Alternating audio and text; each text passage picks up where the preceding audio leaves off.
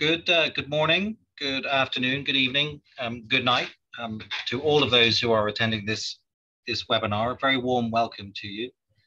I am the co-author of EuropeanSanctions.com, which is a blog that I do with Maya Lester, who's one of the panelists today.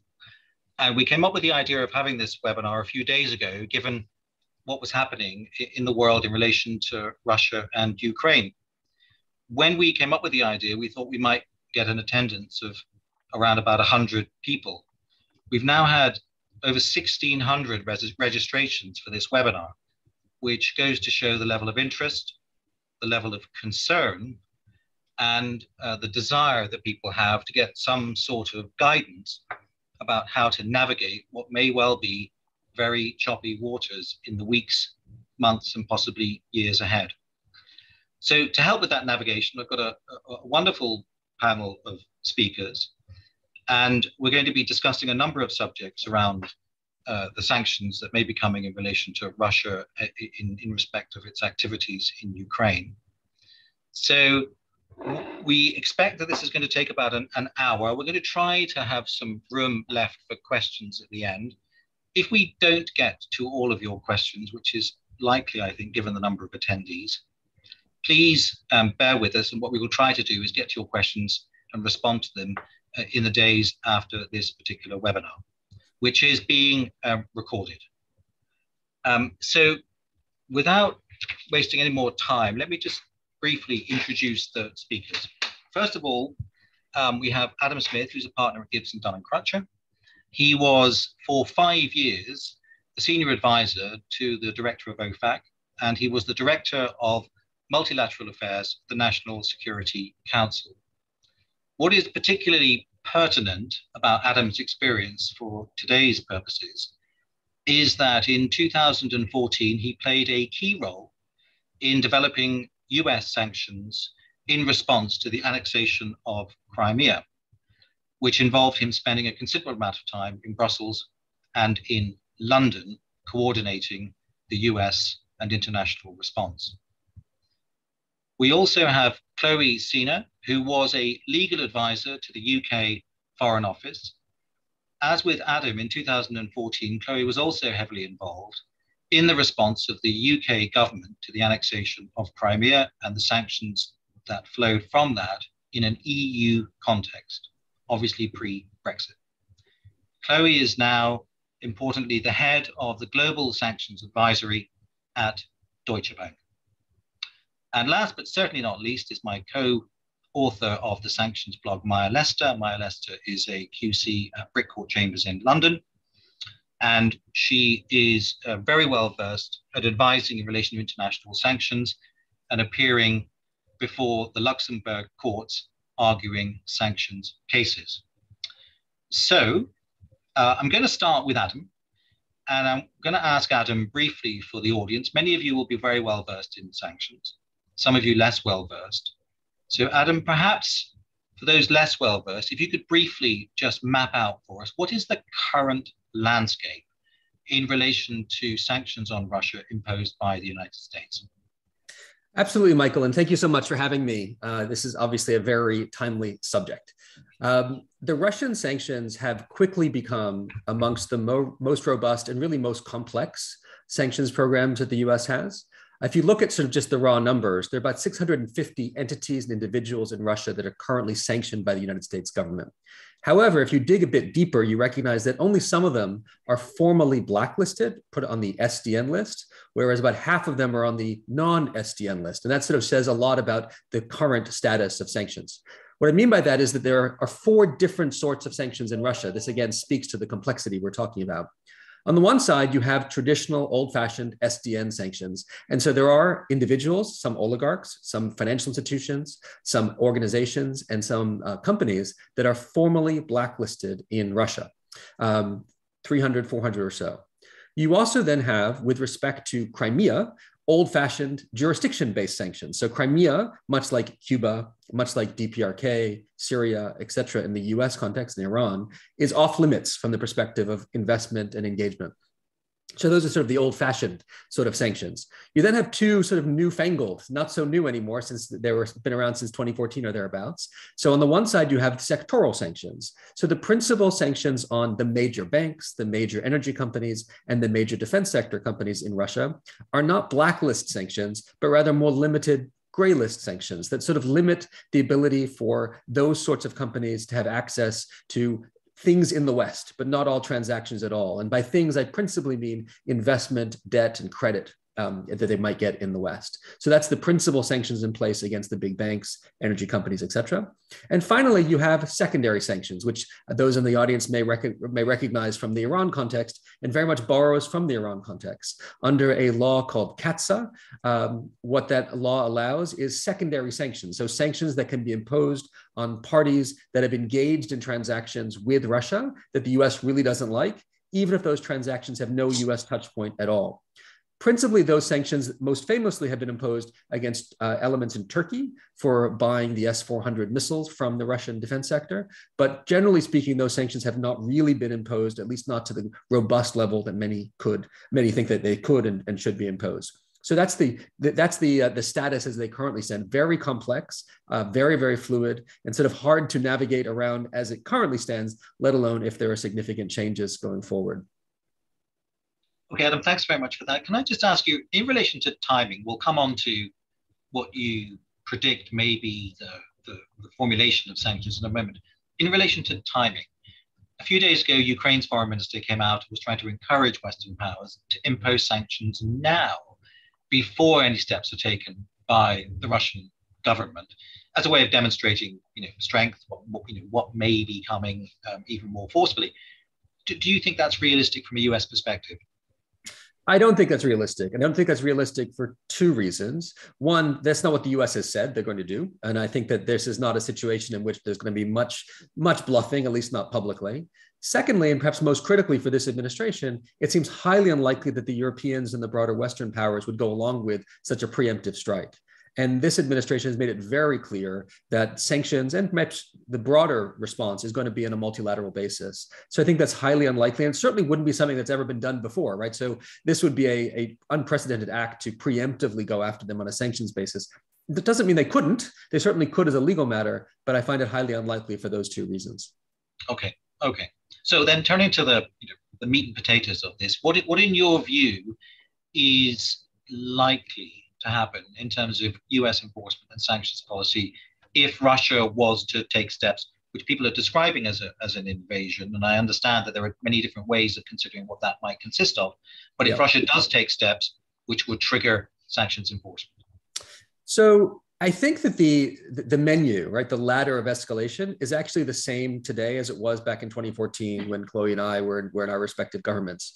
And so really, and what makes it a little more complicated from the US perspective is you actually have one other player in sort of the sanctions space, and that is Congress. Congress has become very clear as what they would like to do. And there are current bills, one in particular, that sets out the menu fairly clearly in line with, I think, what they're trying to do in Congress is actually pressure the administration to sort of follow along that path. But the menu is pretty clear. So as I mentioned, there are a whole host of entities in Russia, the big banks, energy companies in particular, they're not formally blacklisted. So I think one of the options is to move some number of those entities that are currently sectorally sanctioned, limited restrictions in some ways, onto the formal blacklist, right? I think that's sort of one of the ideas. So the big banks, the big energy companies, et cetera. I think another idea to go along that sort of path of escalation is to go after Russian sovereign debt. Right. I think that is definitely on the table. What that would mean with respect to existing debt, in other words, secondary market sales of debt versus not, I don't know. Right. And that's one of the big questions about the actual implementation is if you go after entities like the banks, the energy companies, et cetera, or the sovereign debt, do you allow wind down proceedings? Do you allow exceptions for licensing and other purposes? So actually, the intricacies of how it's implemented is going to be as important exactly as what is done. Further on down the road, I do think there are a newfangled idea to sort of potentially impose export controls of various sorts that people are talking a lot about this, something called the foreign direct product rule, which broadly speaking is like secondary sanctions in the export control space. So this would basically mean that the US will not send things like chips and other high technology goods into Russia. They also will not allow companies outside of the United States that rely upon US technology to produce things like chips and other technology to be sold into Russia without a license. And that license, of course, would be presumptively banned. And then finally, presumptively denied, rather. Finally, there is the question about SWIFT, which I, of course, wrote an article about in Foreign Affairs at the beginning of the year, that I think is definitely on the table, is viewed in some respects as a third rail by those principally in Europe and even some in the United States. And that, of course, would restrict the ability for Russia to sort of engage in the normal form of financial communication that banks engage in around the world. Question what the impact of that would be, and we can talk more about that. But that's the escalation strategy. And there are a couple of other bits of noise. We can talk about sanctioning President Putin himself, et cetera. But I think that's more noise than actual information. I think at the end of the day, that's the escalation strategy that the U.S. is trying to work through with its colleagues across the Atlantic. So we'll come back in a moment to the degree to which there's going to be coordination between the United States, the European Union, the United Kingdom, etc. in a moment. But you mentioned SWIFT. If I could just turn briefly to Chloe. In respect to the banking sector, Chloe, if the SWIFT system is disconnected for Russian banks, what do you think that is the consequences of that's going to be for the EU, UK banking sector? Well, I had the benefit of reading Adam's article, which I think you should share with anybody that's on this webinar. It was very informative. I think the important matter here is we've seen SWIFT used as a foreign policy weapon before in the context of Iran. So in the banking sector, we've got some knowledge of what it would look like, how this could work.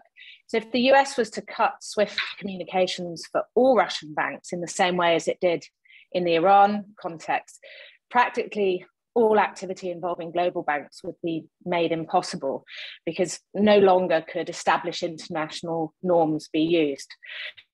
It's worth bearing in mind that if the restrictions are introduced impacting SWIFT, it's likely to be that most, if not all, of the major Russian state-owned banks will already have been blacklisted, as Adam explained. And so their assets would have been frozen by the US, I think, as a precursor to cutting them out of SWIFT.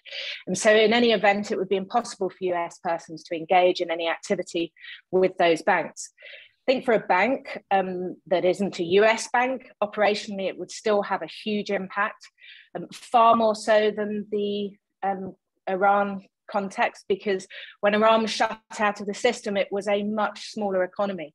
And so it's going to be quite far reaching. And I think it would dramatically impact the wind down activity because there wouldn't be the ability to be able to exchange messages with counterparties because this couldn't be carried out on SWIFT. And so I think a lot depends on whether or not SWIFT is used to shut out some of the smaller banks or the major banks like Sberbank. If we're looking at the latter, it could effectively shut Russia out of the international financial system as banks also seek to de-risk.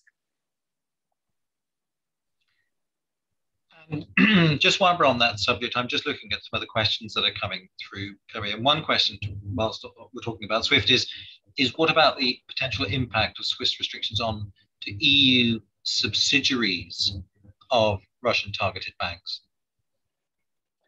It's a really difficult question, and I think it's one that is legally complex for those that certainly, banks that have a presence in Russia will find themselves in a direct conflict of law because there are Russian civil codes, which means that they will have to engage in domestic transactions.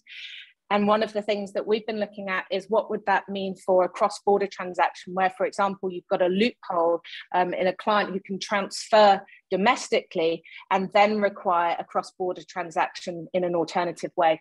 So I think it's going to be a really tricky situation for anybody that's got a big Russia presence. Adam, I see you're nodding your head. Yeah, indeed. I mean, one of the things, and I think Chloe said it very correctly, that if you de-SWIFT, remove SWIFT without blacklisting, what you encourage is workarounds, because at the end of the day, SWIFT is not magical, right? It's a secure email communications platform that's used by global banks. it's a critical, important piece of infrastructure. But if you do not blacklist entities, what you encourage is people to work around it, which is challenging but possible. If you do blacklist entities, including with respect to foreign subsidiaries, for instance, of Russian banks in the EU, which under EU regulations have been exempt, but under US regulations have not, somewhat challenging, then it actually becomes a bit cleaner about what the de-SWIFting actually means. And so whether or not you blacklist and de-SWIFT or de-SWIFT without blacklisting, the impact I think would be rather different depending on what order you approach that those sanctions in. Can I just come back to something that you mentioned a moment ago, Adam? I know it's something that is of concern to probably to many in the audience, but it seems as though it's of less concern to you. And that's this concept of US secondary sanctions. Yeah. Could you just sort of briefly explain to people what they are and why you think it's something that perhaps won't be necessary to focus on quite so much in this context? Right. So secondary sanctions here are the sanctions principally with respect to CAATSA, a piece of legislation. And what that allows the US to do is sanction, impose financial costs on parties that are engaging in transactions with Russian entities the US doesn't like. And so, as I mentioned, the first and perhaps most sort of important component of that was sanctions on Turkey following the sale of the S-400s to Turkey. And so the reality is that does impact Russia. I think it does. And I'm not suggesting that they wouldn't be using some of the CAATSA authorities, but the impact is indirect almost by definition, right? Because at the end of the day, it's a sanction that impacts Turkey as well as Russia, but it also impacts Turkey. And so some of the idea, for instance, is to go after CAATSA sanctions with respect to India, which has also purchased the same missile system. The problem with that, of course, is that could then reduce your ability to be truly multilateral, right? If you really are trying to sort of get others on board, whether Turkey or India or otherwise, and yet you're potentially going to impose sanctions on them, the ability to sort of establish that sort of multilateral front of sort of discord with respect to Russia, I think does die down quite a bit. So I'm not suggesting it couldn't have any impact at all. I think it would, but the risk to the multilateral and approach to Russia, I think, would be too great. And the impact to Russia is almost by definition indirect in a way that I think that in this context, they want to be much more direct. And so I think secondary sanctions would likely be a secondary option here rather than a primary one. Okay, that's very clear. On Tuesday, President Biden touched on, in a press conference, the possibility of sanctioning President Putin personally himself. Now, we have seen this in the past where the EU and the US have sanctioned particular leaders like Mugabe or Lukashenko or Assad or Gaddafi, but this would be a significant scaling up of sanctioning the leader of a UN Security Council member. Indeed. Do you think that's likely? And if not, why not? I don't think it's likely. I mean, it's certainly possible. And as you've said, those are the examples, right? There are several others: Milosevic, Charles Taylor, Nicolas Maduro. I mean, a whole host of heads of state have been designated by the United States. Query what benefit that would be, right? Because if what you're trying to do is actually limit their access to funds or even just notify your displeasure with them, the access to funds is not an issue that a head of state like Putin really cares about. He not going to go to an ATM machine anytime soon. And on top of that, you already are expressing your displeasure with him with respect to the sanctions that are focused on Russia. So I'm not sure if it would do much. In fact, as an actual practical impact, I'm sure it wouldn't do much at all. I'm not sure it would help with respect to negotiations or otherwise. So I think it's unlikely. It's certainly possible, but I think it's unlikely. People usually are sanctioned when the US is essentially done with discussions, right? Lukashenko, Gaddafi, Charles Taylor, Slobodan Milosevic, these are people who are not particularly, in the good books from the United States, even from a negotiations perspective. I think that we can't afford to do that with Russia. So I think it's highly unlikely that we go after either Mr. Putin himself or even some of his senior hierarchy, Sergei Lavrov and others. I think that would be unhelpful to the end goal here of negotiating the solution. So just rolling back 8 years to 2014, the annexation of Crimea, you were then shuttling around, helping to coordinate the US and international response. What's your sense about the degree of coordination that is happening now on sanctions between the United States, the European Union, and the United Kingdom? And what I mean by that is, would you expect that if there is a triggering event, whatever that is, that they will all impose sanctions around the same time, and will the sanctions largely replicate each other?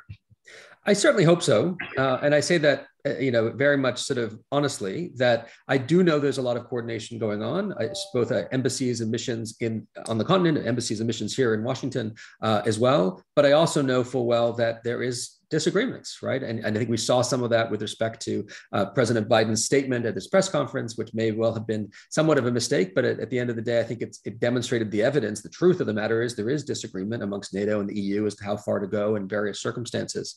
But I think the concern that many in Europe have is the 2014 redux. As you know, in 2014, after a lot of coordinating efforts, people like me and others, there was limited coordination until the shoot down on the Malaysian airliner. Right after the shoot down on the Malaysian airliner, there was massive coordination and a real step up in European sanctions authorities and sanctions sort of actions. God forbid we need something like that to sort of encourage that action. But that is the fear that I know many people in the administration, some of whom are now back in government after being out during the Trump years, that their concern is that it will cause some other real major action like that of devastation, really, before there's that coordinated attack, the coordinated attack on a sanctions perspective. So that is the worry. I think right now there is a thought that there's going to be a lot of coordination, and I think there will be. But I think that is the nervousness that some of that, when push comes to shove and the rubber hits the road and all the other sort of metaphors, I think the challenge will be actually moving forward.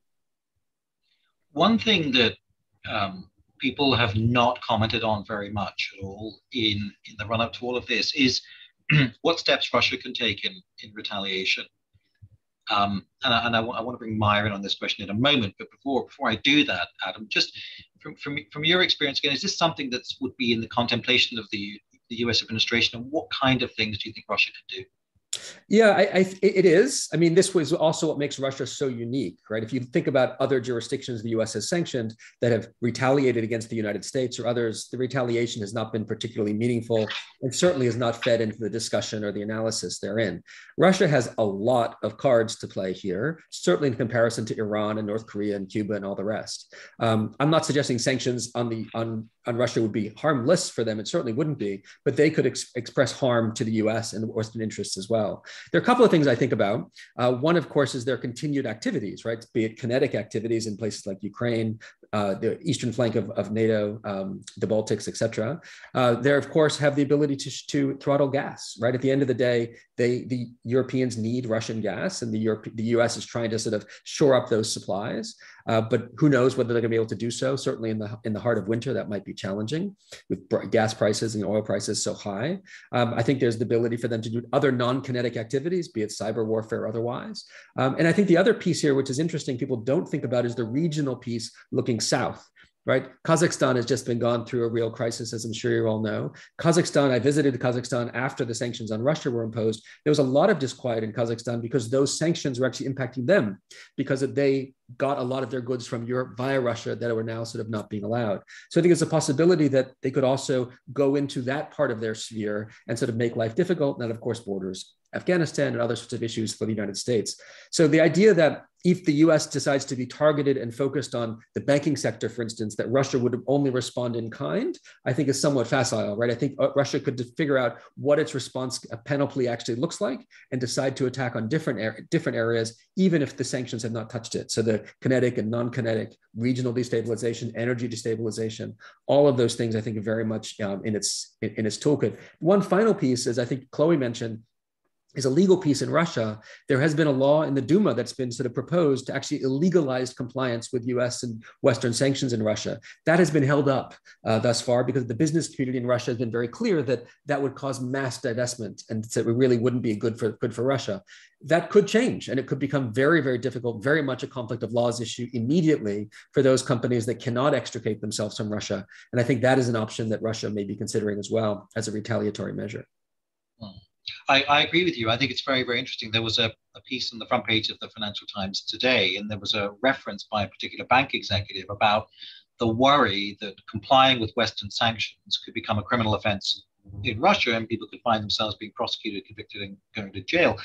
And taking that to its next level, potentially the criminalization in Russia could have an extraterritorial element in the same way that laws in the United States often have an extraterritorial element. So you could find executives in businesses or banking institutions in the UK or in the US or in Europe being the subject of criminal prosecutions in Russia, arrest warrants being issued.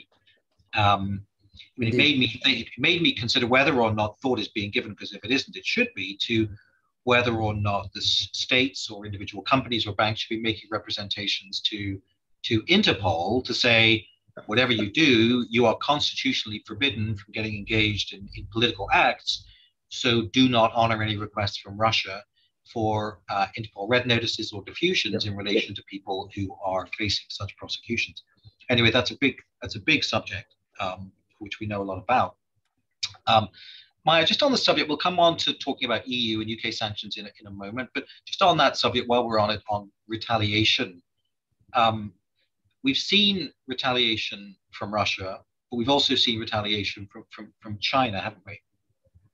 Indeed. I mean, sanctions are, as you know, not only very much in vogue internationally as the sort of go-to foreign policy tool of choice for a number of reasons, but they've also become very internationally complex and somewhat fragmented. So you now have a system of different jurisdictions imposing different kinds of sanctions, which means that it's a very complicated world for the world of compliance. But what it has also meant is different jurisdictions imposing sanctions and then counter sanctions.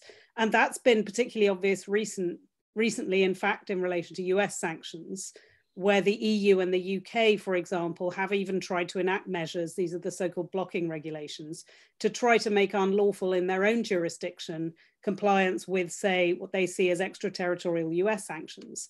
Now, if the US and EU can play that game, then of course, so can everyone else. And we've seen that very powerfully in the case of China, who, you know, in response to US, these very serious export control restrictions that Adam is suggesting might be on the table in relation to Russia, China has really imposed very far-reaching measures, including sanctioning the legal community who, you know, are said to lend some support to those sanctions. So this could get very serious indeed if if Russia thought that that was in its interest to do so. It's also fair to say that the sort of EU's version of this, the blocking regulation, although it's sort of legally interesting, has not really seen enormous amounts of enforcement. But as you say, if you're starting to talk about imprisoning banking executives in Russia, it could be a very different picture.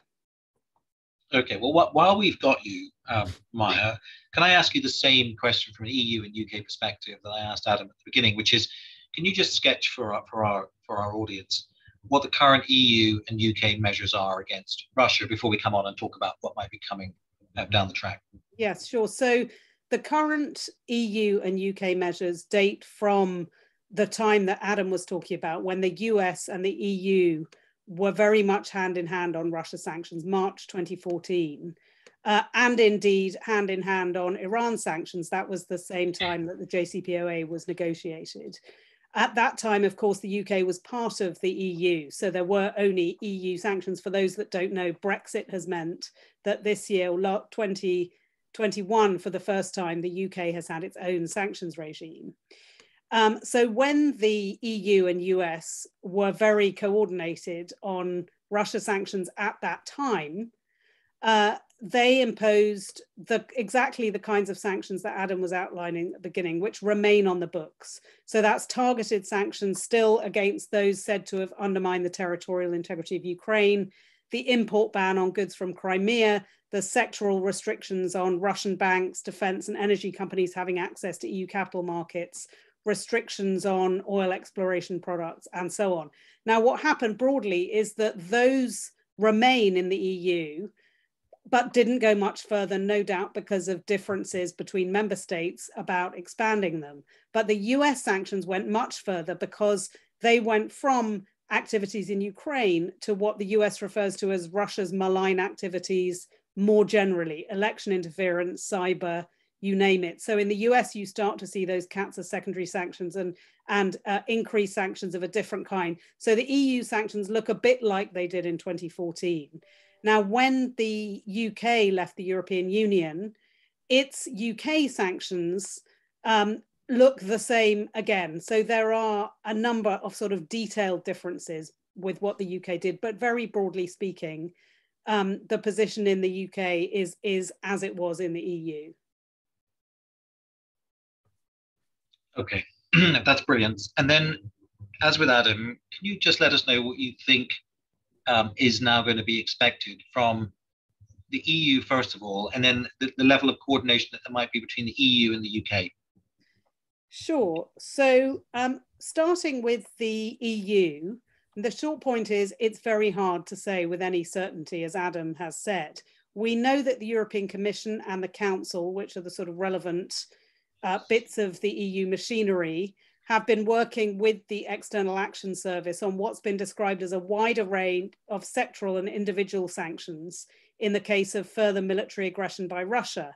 And they have also publicly said that they're coordinating with their partners, the US, the UK, and Canada.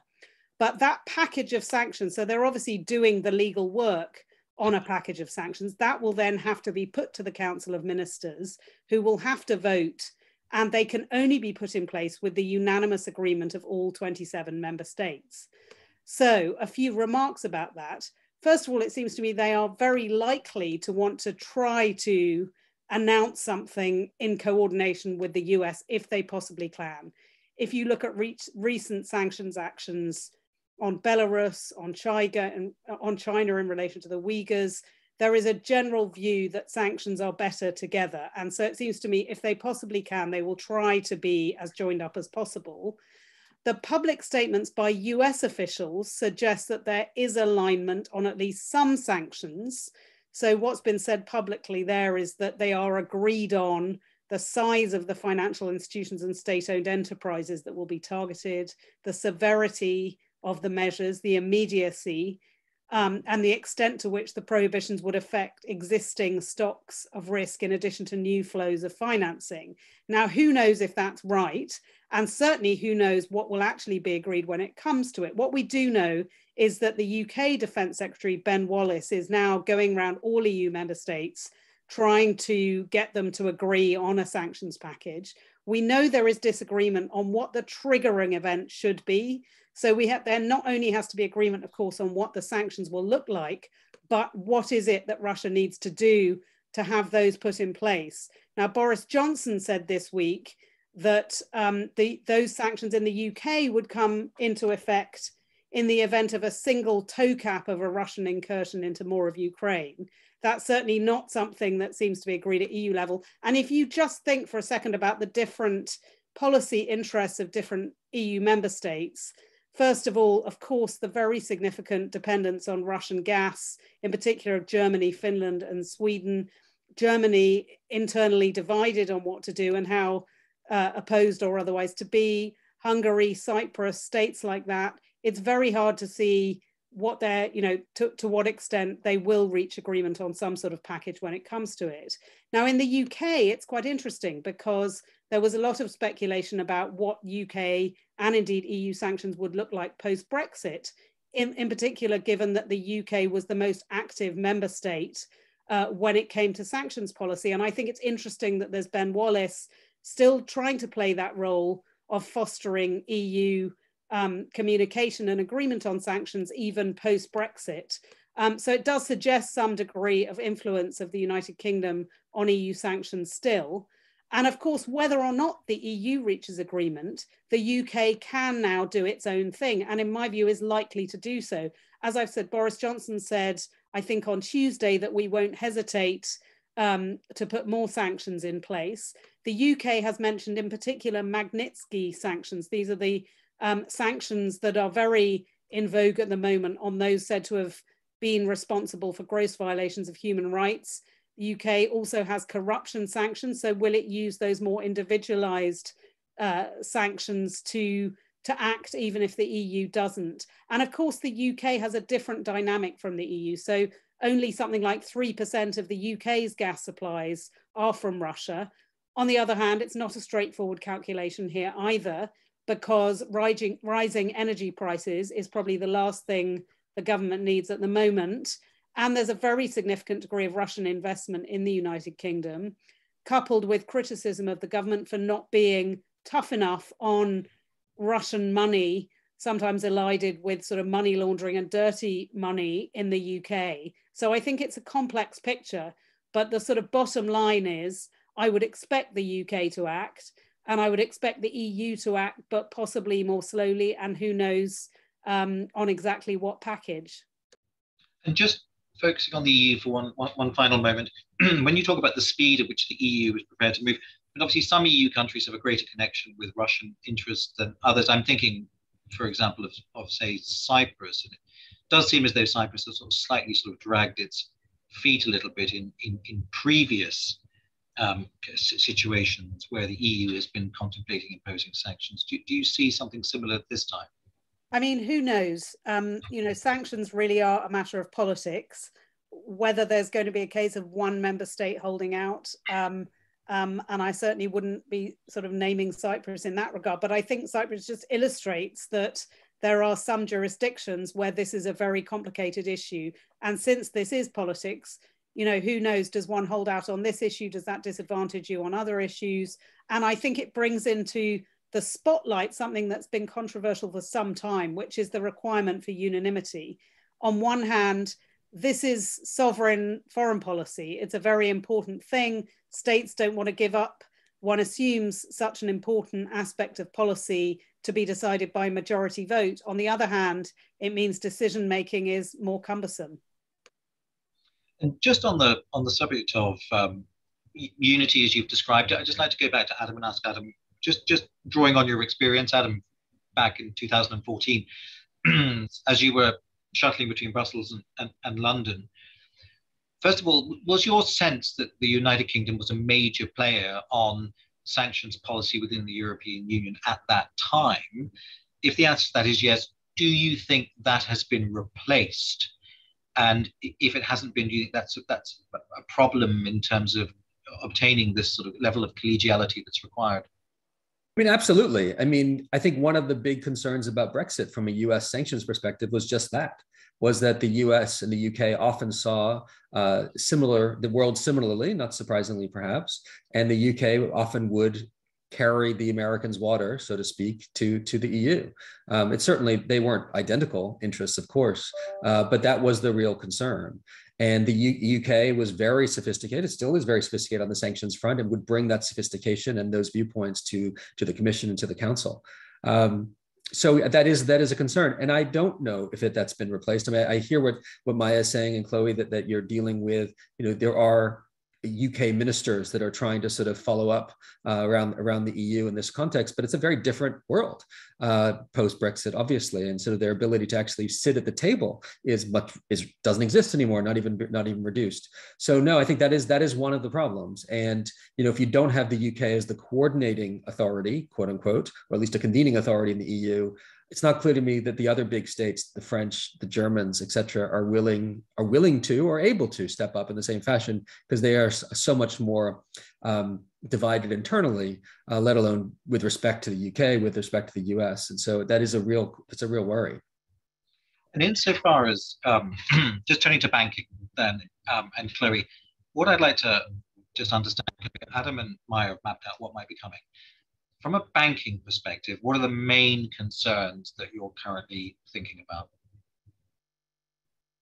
That's a great question, Michael. Thank you. I mean, Adam and Maya have done a splendid job in outlining the current sanctions and what future sanctions might look like. I think in terms of what's being done, what I can say is that compared to 2014, banks are preparing hard and fast.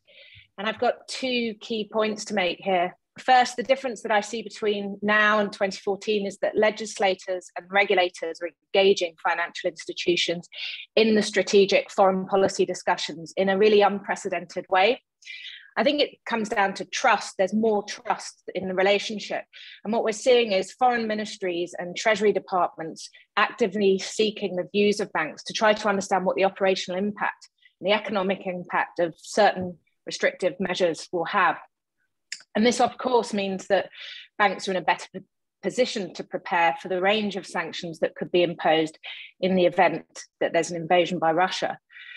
That said, it's worth remembering that even with this level of engagement and with the countless reports and warning signs that we're reading about in the press, there still has to be an element of surprise. Sanctions need to be delivered with shock. So even those that are closest to the policy makers don't quite know what that element of surprise is going to be. I think the other point that I want to make is about the sort of sanctions that banks are preparing for and whether or not they're really well prepared. I get the feeling that we are in a stronger position because banks have been developing and fine-tuning their compliance programs over the past decade, and they can adjust to novel restrictions like sectoral sanctions, which go beyond your standard asset freeze in a way that perhaps we weren't prepared for in 2014. But again, I go back to the element of surprise and shock. There's going to be something that we're not aware of. Banks can easily deal with the standard asset freezes that target individuals and entities. But we've heard a lot about new sovereign debt and equity measures, which will have tighter wind down periods, which will be really tricky to navigate through. And also new restrictions on secondary market trading of sovereign debt. And then there's also SWIFT, which we've touched upon. Banks at the moment, I think they're reviewing their relationships. They're trying to resource through staffing, training, and issuing things like guidance on US persons who may face really tricky conflicts of law and will need to recuse themselves from certain issues. I think for any bank that's got a US, EU, and Russia presence will be undertaking a number of different actions. But unless and until sanctions are imposed, it's a little bit of a guessing game. For now, I think banks are preparing for the worst case scenario, or at least trying to understand what that would look like. The key questions around this will be the scope of the sanctions, what gets targeted, what sort of measures, what will the flexibility on implementation be in terms of times of wind down, and will these measures crucially be aligned between the US, the EU, and the UK? And that will really have an impact on market disruption. Banks that have got exposure to Russian oligarchs, they'll be looking at their current list of designated oligarchs, if they've got any. They'll look at the Kremlin list that was issued in 2018, and they need to be also looking at the current makeup of the Russian government and PEPs and trying to look at what could future targets of sanctions be like.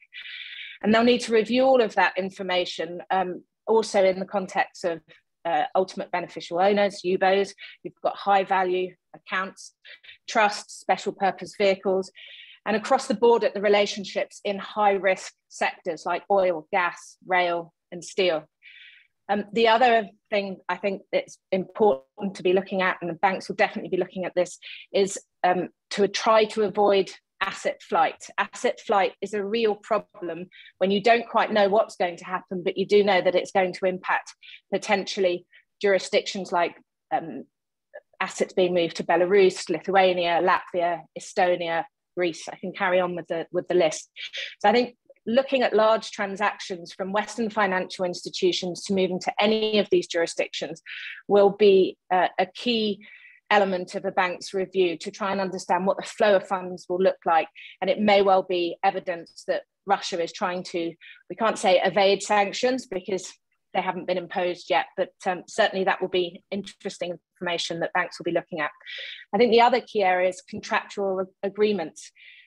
Banks will be looking at all the different types of contractual agreements that they have across the board of financial instruments where there's a Russian nexus. I think one really interesting point worth making here is that a lot of these agreements will be in relation to long-term products that could have been entered into decades ago, where sanctions clauses weren't really a feature. And this in and of itself could present quite a problematic issue for banks in terms of adverse credit, operational issues, and reputational harm. Well, that's an extraordinary menu of things that have to be considered. I just want to pick up on something that's been raised in the questions that are coming through from the audience. There are a number of different themes. One relates to the sectoral sanctions that have been touched upon. Obviously, there's a huge amount of sensitivity around the reliance of particularly European countries like Germany on Russian energy. And you mentioned in passing, Adam, that there may be some carve out for the energy sector, so to speak. Obviously, we saw the oil and gas sector and exploration in particular being the subject of sectoral sanctions back in 2014.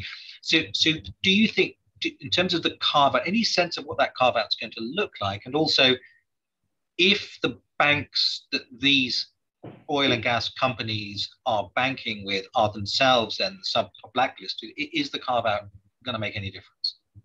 Yeah, no, it's a great question. And I think in this one area, I think Chloe and I might disagree with respect to the strategy. I actually don't think the concern is about either asset flight nor surprise, right? Usually for sanctions, both those things are absolutely critical because what you're trying to do is limit asset flight and increase surprise, right? In order to sort of really change their attitude. I think that when you're dealing with great states, large states, with sophisticated players that sort of have been subject to sanctions for so long and sort of know how the game is played, I think both those issues are less important. And it's much more important perhaps to engage in clarity prior to sanctions so you can tell people what is going to happen so you can potentially change the calculus going forward. In my mind, that's the only chance we have for sanctions to work. I mean, at the end of the day, Putin is still in Crimea and will likely be in Crimea for the foreseeable future. And so I think that the question is, how do we get him to not move into places like Ukraine? What do we need to do? And I think that there you need to be very, very clear. And so one of the ideas people are talking about is, what do we carve out? Right? In other words, we wouldn't talk about carve-outs if we weren't going to be as clear as possible.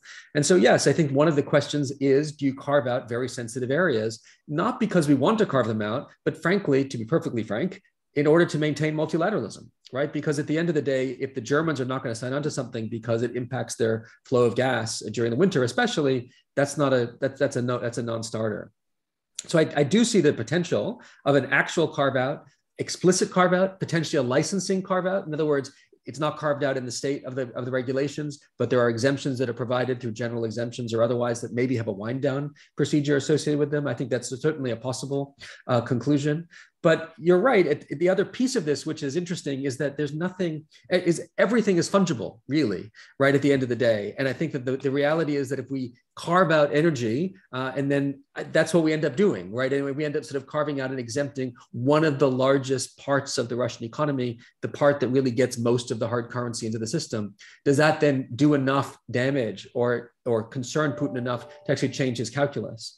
That's really the question. And then, of course, the idea is that if we carve out energy, Russia will not retaliate by focusing on energy. I think, as I said earlier, is not an accurate statement. I think at the end of the day, if Russia decides that the impact on de-SWIFTing or going after its banks or the export control issues is so great that they need to have the Europeans face the consequences, I think they will certainly turn off the spigots, even if energy has written out, so to speak, of the sanctions. So we certainly have examples of the way things have been carved out in the past. I mean, as you know, in the Iran context, there were pipelines. Shah Deniz, for example, was explicitly carved out in the regulations. Something similar could be carved out here without much question. The question is, why would you do that if what you're trying to do is really hit Putin where it hurts? And where it hurts for Putin is really only one or two, maybe three sectors where that would work, and energy is one of them. And just finally on the carve-out aspect of it, it does seem sort of slightly inconsistent to be saying we'll give a carve-out to the Russian energy sector, but as the Times in London was reporting this morning, the United States has said, if Russia invades Ukraine, Nord Stream 2 is not going to go ahead. Exactly. So it's not, again, people are just not entirely all on the same page here, right? Because at the end of the day, Nord Stream 2 is done, right? A couple of bolts need to be tightened and that's about it. But they need regulatory approval. And if there's no regulatory approval, it doesn't start up. And if they're saying that they're not going to give regulatory approval, then the big energy flows they're talking about won't start coming through Nord Stream 2. So there's a whole host of sort of strangeness associated with this. I think people are sort of, at this stage, still sort of throwing their hands up in the air, not quite sure how to get everyone on board, let alone if you get everyone on board, what's the extent of the sanctions you can impose and keep that the unanimity that Maya was talking about from the EU 27 plus London plus Washington. And I just want to draw a couple of questions together into one question. And it relates kind of to export controls. And I think there's a particular focus on the electronics market. So perhaps, Adam, if you could say a little bit more about what you think export control limitations might look like. And then also just stepping back a little bit, in the context of export controls of those types of products, might that have a knock-on effect of actually driving Russia closer to China? So increasing the commercial and business links with China, which in the long term could ultimately be counterproductive. That's exactly right. And this export control idea comes straight from the China playbook, right? Explicitly, this is where it comes from. The foreign direct product rule was imposed against Huawei. And again, the idea is that Russia does not produce all of the things it needs to produce its goods internally. It needs to import them largely from the United States, or at least in large measure from the United States, certainly high technology issues like chips. And so what the foreign direct product rule would say is that you will not get chips from the United States, and you cannot get chips from places like Taiwan either, because those factories in Taiwan rely upon US technology to produce the chips that they would then sell on to Russia. And so that's how it would work. My understanding is that the Russian modernization techniques with respect to their military has been highly digitizing their military, therefore relying upon this this technology. And I think it could impact them. Whether in the immediate term or not, it's not clear. Certainly in the medium to long term, it would. And there's consumer issues about, PlayStations and that kind of thing as well.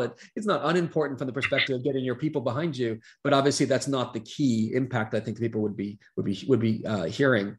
And so that's the other issue, right? Is that that's one of the retaliation points that I think is important to recognize. It's not necessarily a direct retaliation with respect to Europe and the US.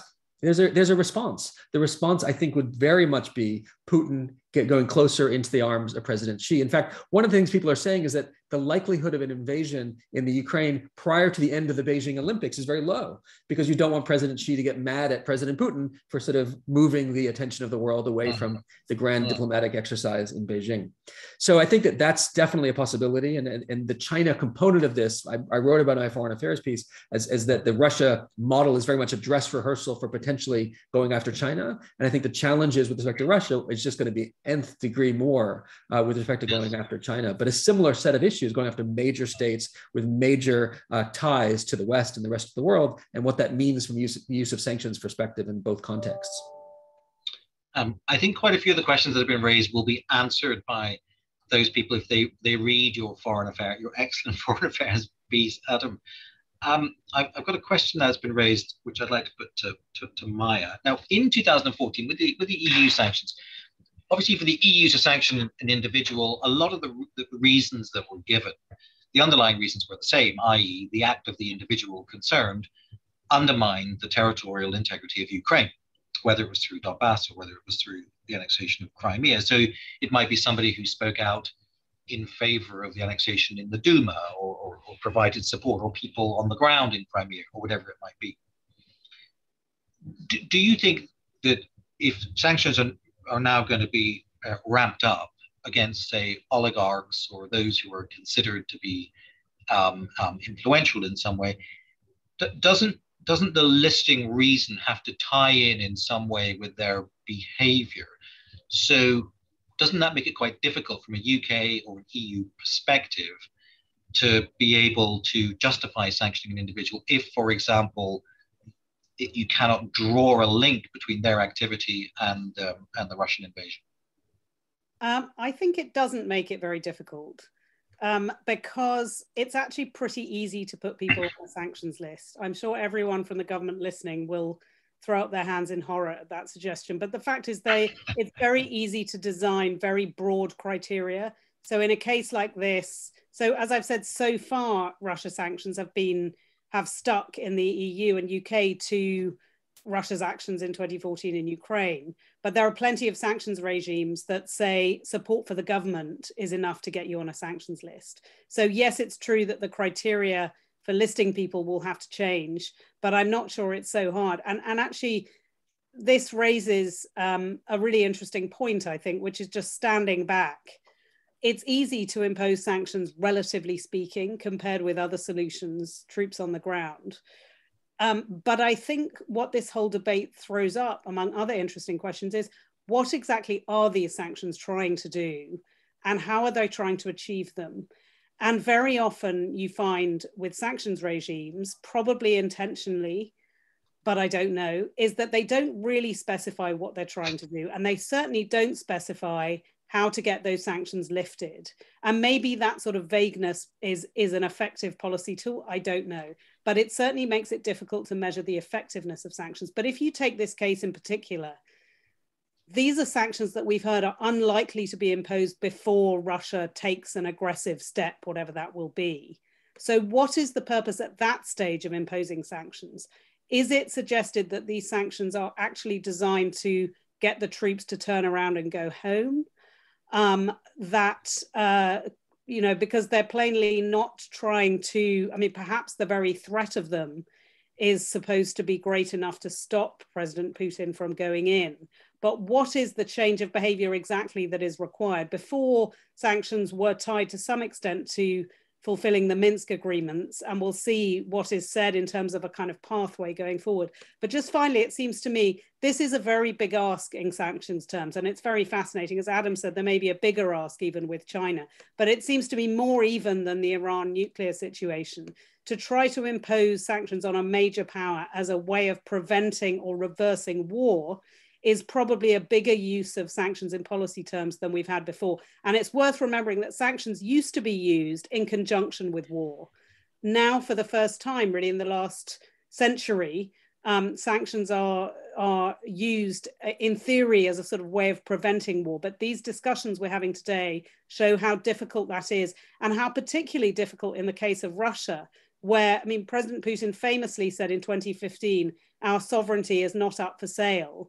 And in a jurisdiction which is such a major power, which is to some extent engaged in not encouraging dissent and perhaps, you know, blaming the West for the activities going on anyway, will it be the case that President Putin will in fact tolerate a greater degree of economic hardship for Russia than other jurisdictions may even wear sanctions as a badge of honor and a sort of PR campaign, particularly in circumstances where, as compared with 2014, Russia has been busy preparing, de-dollarizing, relying much less on foreign lending, much more, as Adam has said, on trade with China, building up a SWIFT equivalent, compared with the EU's absolute sort of gas dependency. So it will be absolutely fascinating from a policy and legal perspective to see what happens.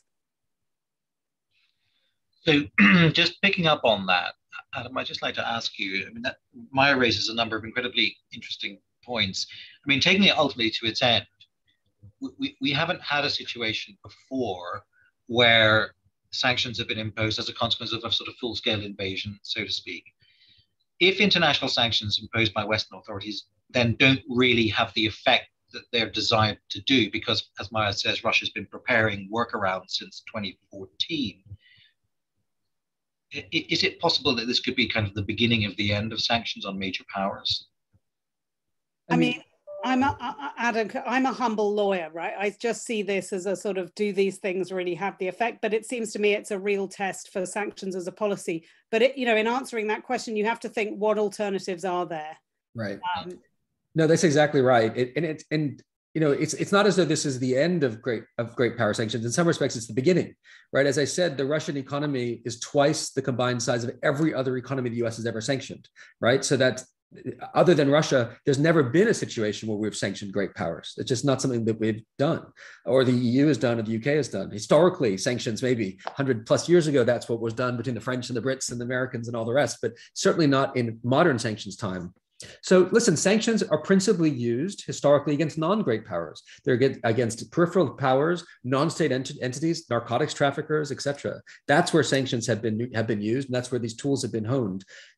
Iran was a situation in which you had an actual major-ish state that was being sanctioned, but other than that, there's never really been a situation like that. So this is, as Maya said, this is a real test for this tool, and I think for the tool of multilateralism more generally. Because I think at the end of the day, if this is going to work, that's the only way it'll work. And one final thing about, it has been used again. In 2014, it was used. And there are people that say that, yes, Russia is in Crimea and Russia's in the Donbass, but if not for sanctions, Russia would already be in Kyiv, right? Already be in the western part of the country. So I don't know, you always have to ask these weird counter historicals to figure out whether or not that's true or not, but that's certainly an argument that has been made that they worked in a way that's obviously hard to demonstrate, and maybe they could work again in this context. Well, on that profound geopolitical point, I'm going to have to bring this webinar to a close. Can I thank you, Maya, Adam, and Chloe very much indeed for such instruction. I hope those who've been listening have found it very instructive and very educational. Please keep an eye on our sanctions blog, because if there are any major developments in this space in the coming weeks and months, we will repeat this webinar if sanctions are imposed. We can all come on and talk about what that actually is going to mean once we understand a little bit more about what's happening in practice. So thank you all very much again for attending. I also just interrupt and say that we will try. There've been really fascinating questions asked. So particularly insofar as they're within our competence, which not all of them, I suspect, are. Speaking for myself, we will try to get back to people, and I will delegate most of them to Adam and Chloe. But we really will try and get around to them. I'm sorry there hasn't been time, but we've had such a flood of interest, and it's just great to see that engagement. Yes, here. I agree with that. We'll do our very best to respond to all of you and deal with all your queries. So until we see you again, thank you very much. Goodbye.